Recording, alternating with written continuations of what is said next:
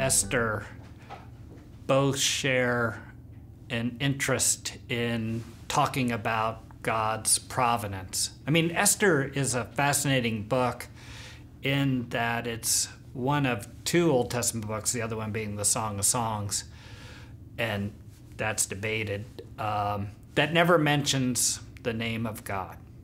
Esther never once talks about God.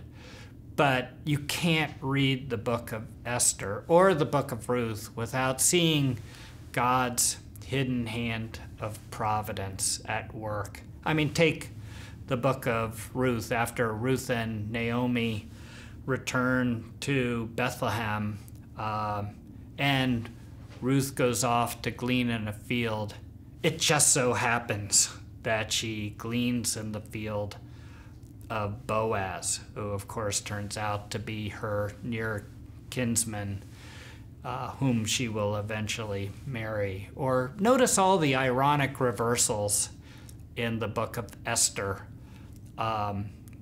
where something that somebody means for evil turns out to be a great benefit for God's people. For instance, just to pick a couple of examples, when Haman builds this tremendous impaling pole in the back of his house, it seems like, in his backyard, that he intends to impale Mordecai on, God, through his hidden hand of providence, works the situation. So it's not Mordecai, but rather Haman himself who is hanging on that pole.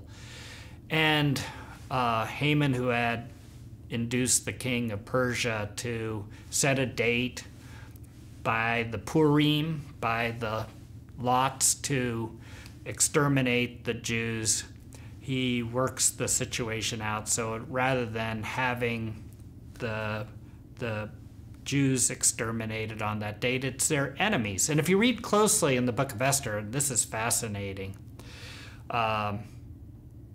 This is an age-old rivalry. I mean, Mordecai is described as a descendant of Kish and Shammai, who are relatives of Saul. And Haman is an Agagite. And if you go back to 1 Samuel 15, you see that Saul faced King Agag of the Amalekites in a battle, and he defeated him.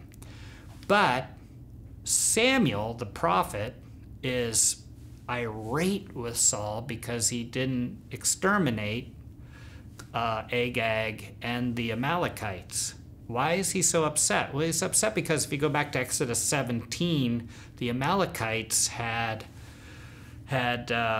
picked off straggling Israelites as they're leaving Egypt, and so God determined that the Amalekites would be judged. And Deuteronomy 25 also speaks to this. So the Amalekites were set to eradicate the Jews, but God is the one who wins this final victory.